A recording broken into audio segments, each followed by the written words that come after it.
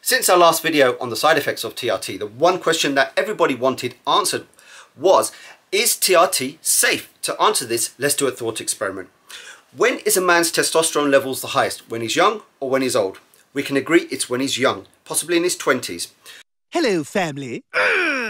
Secondly, when in a man's lifetime is he more likely to experience heart disease, diabetes, or even succumb to prostate cancer? When he's young or when he's old? Again, we can agree that it's more likely when he's old. Now, if testosterone was so bad as it's been demonized, wouldn't we expect to see more young men in their 20s keeling over from heart disease and dying from prostate cancer? But we don't. So it's not testosterone per se which is bad, it's the value that it reaches in our blood, which is why we must maintain physiological levels and keep the balance between testosterone and estradiol within normal ranges. And the way we do that is by taking regular blood tests.